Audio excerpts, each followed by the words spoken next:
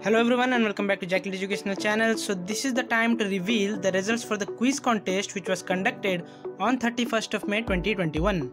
So this environmental science quiz is conducted every week on Monday on this platform to prepare ourselves for the environmental science entrances and to learn something about our environment. And those who want to participate in this quiz contest, you can go through all these rules by pausing the video. So before revealing the results, let's discuss the questions first. So the first question was, dash are the perennially sealed off by ice from most of the annual seasonal variation in temperature. So it was asking about the type of lake, and here the correct option will be A, that is amictic lakes are perennially sealed off by the ice from most of the annual seasonal variation in temperature. So this mixing of lake is known as mictic, and there are different kinds of categories. So you should know this because this is one of the frequently asked question in the examination. So here in this slide we will be able to know what are the kind of mixing. So mixing is called as mictic, and it is also called as turnover of lakes. So here mepilimnion, thermocline, hypolimnion, all these are turnover, and the nutrients along with the oxygens are turnover. So this is the helpful thing for all the organisms living inside the lakes, because the oxygen are replenished and all the nutrients are recycled. So here this happens in summer, fall, spring and winter, and mostly this is found in the case of temperate region. So here four important terms you should remember. One is monomictic, that are the lakes in which one season free circulation is taking place, which is either in summer or winter. One mixing, that is mono means single. Next is dimictic, di means though, so two seasons of circulation takes place, one in spring, one in autumn. Next is oligomictic. Oligomictic means here circulation is rarely seen, so it is called as the stably stratified lakes. And next terminology is holomictic. So holomictic are the most common type of lakes which turns over at least once per year. So these are the lakes which turns over at least once. It can be more than one. If it is one only, it can be monomictic, but it is telling that at least once per year, then you will go for this option, that is holomictic kind of lakes. So I hope you are able to learn this thing. Let's move to the next question. The next question was identify the correct statements, and here both the statements were correct, so option C will be correct. And let us read the statements. The first statement was the decibel dB is used to measure sound levels, so every individual you will be knowing.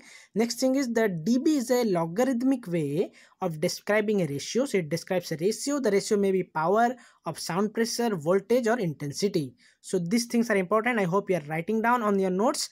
Coming to the third question, the third question was radiation composed of particles heavier than helium is specifically called a dash kind of beam. So here the correct option will be these kind of beam are called as specifically heavy ion beam. When the radiation, it can be used in the nuclear reactors when it is heavier than the helium particle. Those beam are called as heavy ion beam.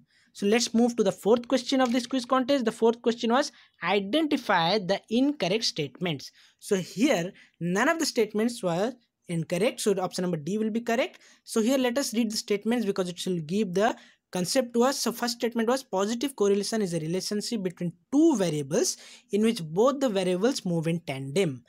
And the next correct statement was a positive correlation exists when one variable decreases as the other value decreases. So it is proportional. As one variable will decrease, so other variable will also decrease. And also one variable will increase when the other variable increases in case of statistics. So these are the two definitions of the positive correlation.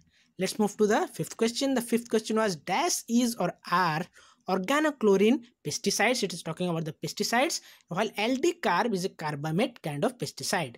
So here option number A will be correct because aldrin, chlordane and endosulfan all are the example of organochlorine pesticide which is having chlorine as a component. Let's move to the sixth question. The sixth question was which is or are false about the autoclaving process. So here the false statement will be option number B. Why? Because it works by the concept that the boiling point of water or steam increases when it is under pressure. So as your pressure increases, the boiling point also increases. So it will not be decreases, it will be increases. And this statement was correct because it is a sterilization method, that autoclaving, that uses high pressure steam. So let's move to the seventh question. The seventh question was the dash principle is the commonly accepted practice that those who produce pollution, so those who create pollution, should bear the cost of managing it to prevent damage to the human health or environment. So here this principle is most commonly known as polluters pay principle. So those who will pollute, they will pay because to prevent the damage to human and our environment. Let's move to the 8th question. The 8th question was very conceptual, which is not a combination of essential micronutrients of the soil. And here the correct option will be option number C, because copper is a micronutrient, but sulfur is not a micronutrient. It is a macronutrient. And all this molybdenum, manganese, cobalt, iron, nickel, all are micronutrients. So this combination was not a combination of micronutrient, because sulfur is a macronutrient. So if you want to know more about macro and micronutrient, you can click on the I button and know all the tricks to remember.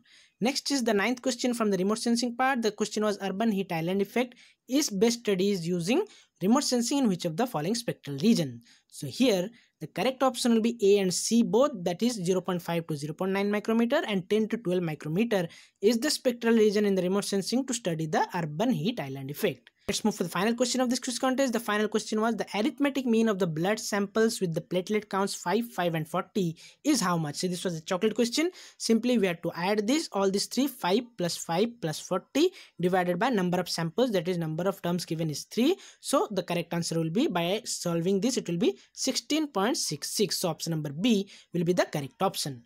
So now we will know the name of the winner, and the winner is Alka Jain. So congratulations to Alka for securing 10 out of 10 marks, and other participants who have also done well are Shivani, Deepsika Gupta, Khadija Samreen, Anurag Bera, Diksha Pandey, Nimisha, Tamali Bashak, BK Sahu, Fatima Muhammad, Priyanka Shivhare, Dipali, Gita Sharma and Bindu Anil Pillai. So congratulations to all of you.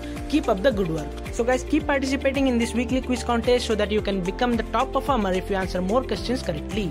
So see you guys in the next video. Till then, keep smiling and believe in yourself.